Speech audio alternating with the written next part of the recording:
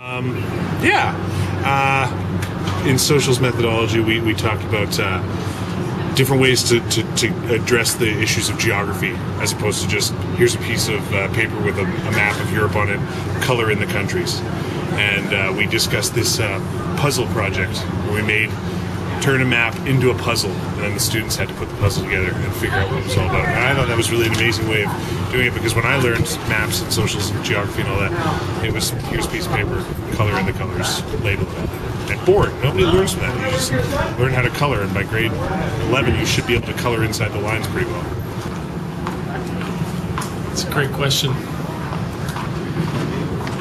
I would have to say the lectures in Education 420 have been the most informative and interesting. Oh, pardon me. My phone? And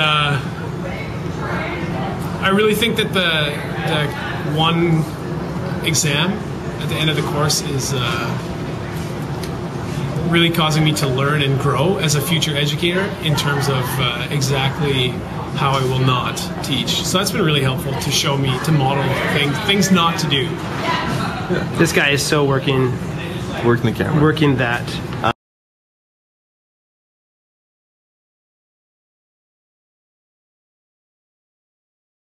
Yeah, I kind of expected there to be a lot of theory, and I've gotten a lot of theory for sure.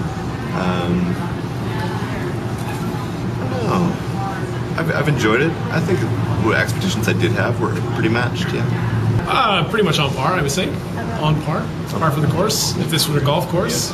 So if you had to rate it, like, our checklist, would you say it's exceeding, meeting, or not meeting your expectations? It would definitely be meeting. I'd give it a nice M. Excellent. Yes. Some courses have left me with a bitter taste in my mouth, but overall, I would say that this experience has met or exceeded what I was hoping for. Yeah, I'd say it matched up. It's cool. I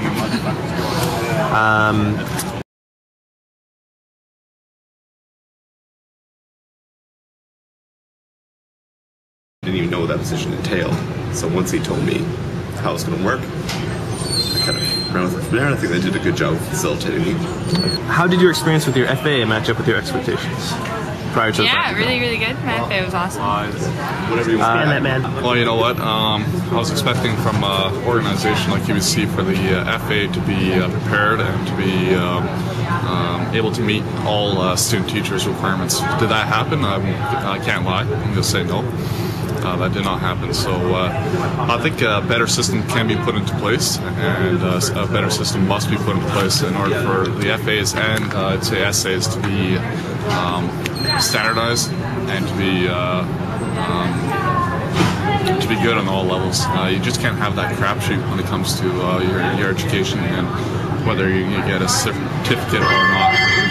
So no, it did not meet my standards, and it did not meet many student teacher standards. So amazing, yeah. It's like top line. I was expecting, mid-range, and he was amazing. In what ways did you find it, like? In what ways did he exceed your expectations? He was supportive. He was always there. He was always available for anything I needed. He went to bat for me. There was a couple of times where I had to step in TOC classes because the school forgot to call in an actual paid TOC, and I was an unpaid TOC in charge of 4 blocks of classes and taught all 4 several times. And this really didn't sit well with him, because that means they got a free TOC and they saved money, and so he went to bat and fought for me on several occasions in regards to that.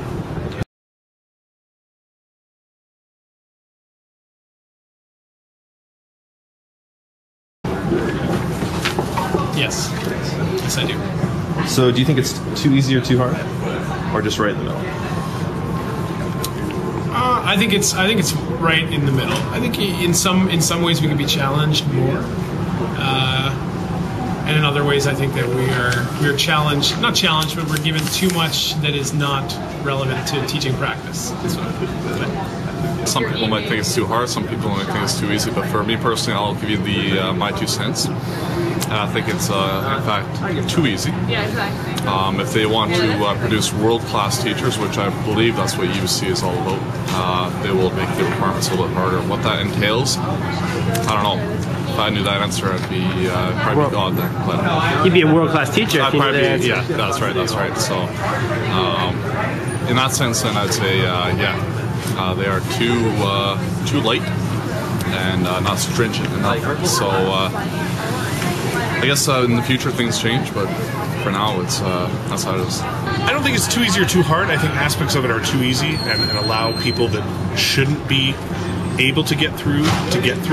Could you identify maybe one or two People by name? No. I'm not naming names, man. No.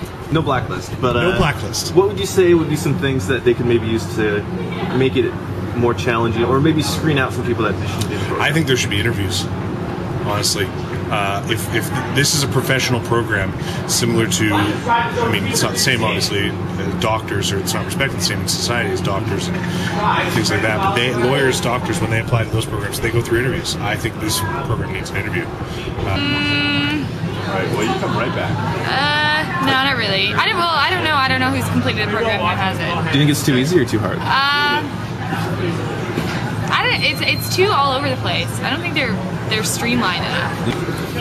I think there should be more accountability for students with pass-fail. It's not really that rigorous. I think there's a lot of pushing students to get through, and I think most students that will fail in the practical, which on one hand is good, but the courses, it doesn't give a lot of weight to the courses.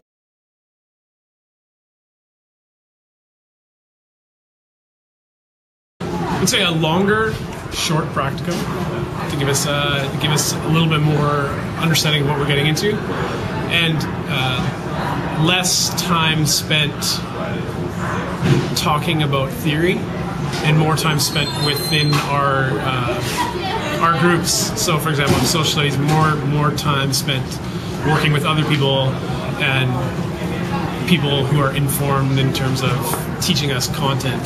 The Andrea Webbs, Peter Sasiuses of the faculty members.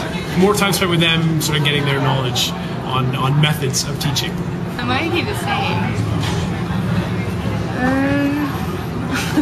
I don't know, I'd say there's some pretty interesting courses, and definitely like the social aspects of it. Keep the same. I think I would try to limit the amount of really long classes. I'm finding that really difficult right now specifically, and have more shorter classes. And what would you keep the same? Keep the same. I think there's a lot of great team building that gets done, and that's really awesome. Great communities built.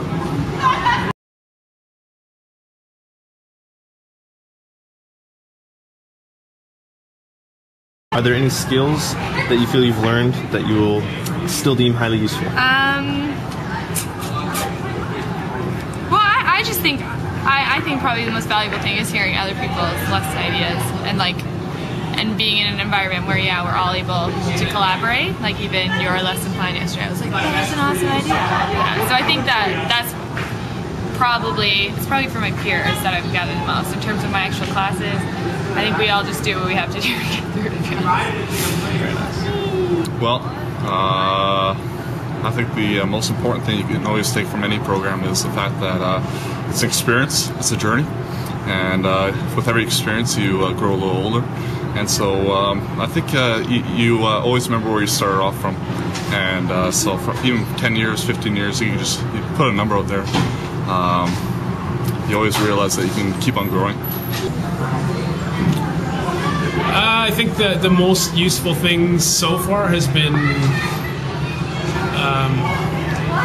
diversity in content and learning ways to engage students beyond sort of the chalk and talk methods that is often associated with teaching. Excellent.